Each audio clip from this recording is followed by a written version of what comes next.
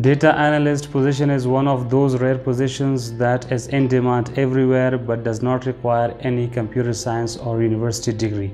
Hello friends, this is Abdul Rahim Wani and today I'm going to show you how to become a proficient data analyst within 3 months of work. We have designed a roadmap that if covered in 3 months, you can become a proficient data analyst, and it requires only 3 to 4 hours of study every day. This roadmap does not require any computer skills, any programming skills or any computer science degree. You can just start from scratch and it covers all the required tools for the data analyst position. The best part is that we have not only designed this roadmap but we are going to implement it step by step with you from scratch till the end, so we can all learn together and then you can become a proper data analyst. If you are a beginner or intermediate level or someone with experience in another role and you want to switch your career to become a data analyst, this roadmap is exactly for you. In this roadmap, we are going to cover 4 basic tools that are required for becoming a data analyst. The number 1 is Excel, that is very useful for data analytics. Number 2 is SQL. Number 3, we have Power BI for visualization and dashboard designs. And the last one is Python, that is used for data analysis and data science. So without any further ado, let me show you my screen. As I said before, this data analyst roadmap is for 2023, and this roadmap is designed for people in different levels. Whether you are a beginner, intermediate level or advanced level, you can cover this roadmap within 3 months and you can become a proficient data analyst, as I said before. And it requires no coding or computer skills. This entire roadmap can be learned and implemented totally for free, and all the tools used in this roadmap are available publicly for free. The first tool that we are going to cover is MS Excel. I must tell you that MS Excel is still widely used in all types of businesses and companies, whether they are small businesses, intermediate level or high level. They use MS Excel for day-to-day data analytics.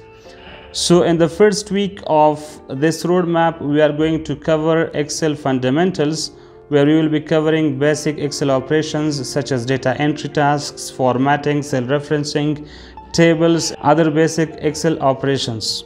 We will also cover understanding basic functions and formulas, including arithmetic functions, logical functions and text functions. I have mentioned some of them here, like sum, average, count, and if, lift, upper, mid, line, and some more. After that, we are going to cover organizing and manipulating Excel data in tables, sorting them, filtering them, and adding slicers for filters.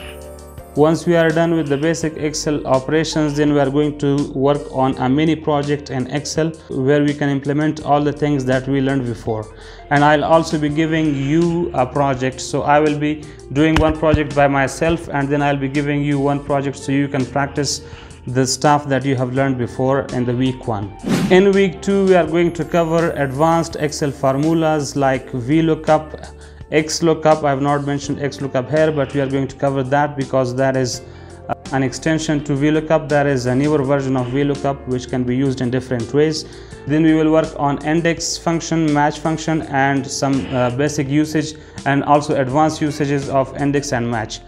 After that, we are going to work on data validation, removing duplicates and conditional formatting.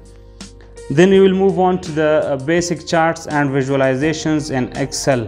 So we can do visualization in Power BI, but while working on day-to-day analysis, we will use MS Excel for visualizations and charts. I'll also be giving you some tasks here in week 2, so you can work and practice your skills that you have learned before. We are also going to work on some soft skills, like you are going to create a LinkedIn profile in week 2. If you already have a LinkedIn profile, that's fine. If you do not have any LinkedIn profile, then it's a must thing because you need a LinkedIn profile for visibility of your work and showing your projects to others and recruiters. In week 3, we are going to cover pivot table, which is a data analysis tool used for Excel data analytics. It's a very nice tool. We can use pivot charts and pivot tables together to show insights from the data and to show some summaries and analysis to other people. I'll also be giving you a heavy task here for your practice. You are going to practice in every week. I'm not going to let you stay in your comfort zone, so you are going to practice along with me and you are going to implement everything that you learn through this roadmap. In week 4 of this roadmap, we are going to work on an end-to-end Excel data analytics project. We are going to have a data set where we will be doing data cleaning, data processing, data manipulation, and after that we are going to have some summaries from this data set, and after that we are going to build a dashboard within Excel. So I'll be doing one project by myself and I'll be giving you one project so you can also practice along with me. In week 4, you are also going to work on your resume. So if you have worked on your resume, you already have a resume, then that's fine. If not, we are going to work on a resume. I'm going to give you some references for free resume templates, and you will add your own data on those templates so you can prepare your own resume and send it to recruiters and apply for different positions. So after 1 month we will be done with Microsoft Excel, and we have already been working on data analytics using Excel. So we will be a little bit familiar with data analytics and how to get insights from existing data. In week 5 we are going to work on Power BI introduction and some basic stuff in Power BI. So we are going to learn the basics of Power BI and its components. We are going to learn how to connect and import data into Power BI, how to create simple visualizations and dashboards using Power BI desktop. Now remember that Power BI desktop is also free. I'll show you how to download it and how to set up Power BI for your practice. In week 6 of this roadmap, we are going to work on Power BI advanced techniques. We will dive deeper into Power BI's capabilities, including measures, calculated columns, and advanced visualizations. So we will work on how to set up advanced dashboards, how to work on different charts, how to set up charts together, which chart is used for which task, and how to present our data using Power BI dashboards. We will learn how to create interactive reports and publish them to Power BI service. Then we will practice creating complex dashboards and exploring data using Power BI. So here we will work on one project together in a video, and I'll also be giving you one project so you can practice along with us. Then in soft skills, we are going to start following other data analysts on LinkedIn so we can share our experience with them and we can learn from them as well. Here is my LinkedIn profile link that you can click on, and you can follow me, and I can also connect with you so we can learn from each other. Remember that LinkedIn is the best place where you can show your expertise, you can show your work, you can show your dashboards, analysis, and everything. And there are millions of people who will see your work and who will even contact you if they need you for any task or for any work in their company.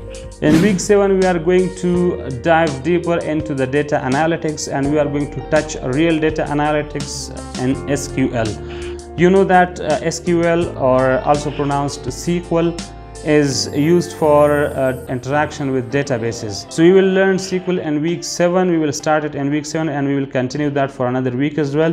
So we will learn how to interact with different databases, how to fetch data, how to manipulate data, and how to build different reports.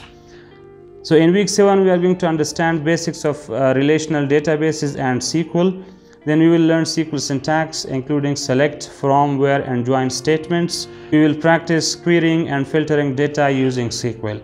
I'll also be giving you some tasks that I have mentioned here. I'll be giving you tasks in SQL. I'll also be giving you a sample database so you can import it into a database management system and then use SQL for interacting to that database. Week 8, we will be learning some advanced SQL statements. We will learn exploring more complex SQL queries, including subqueries and aggregate functions. We will learn about data manipulation operations like insert, update, and delete.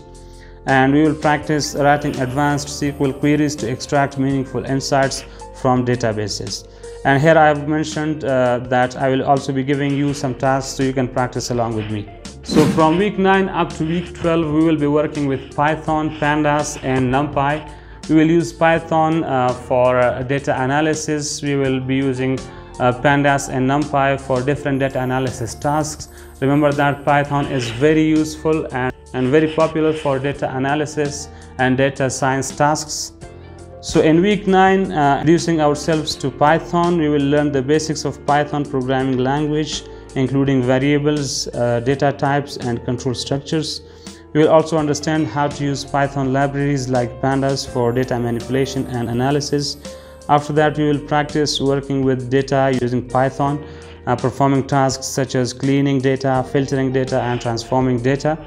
So here I'll also be giving you some tasks, some basic tasks for Python practice. Then we will go to data visualization. In Python, we will learn popular Python libraries for data visualizations such as matplotlib and seaborn. Then we will explore different chart types and techniques for creating effective visualizations. We will also practice creating visualizations and dashboards using Python. So at the end, we will be doing a big project in Python, and we will analyze a big data set in Python using pandas and numpy. And at the end, I will also give you a big data set so you can practice and you can work on that data sets using Python. If you have come this far, please like this video and subscribe this channel. We will be posting one video every week so you can learn data analytics along with me. Thanks for watching.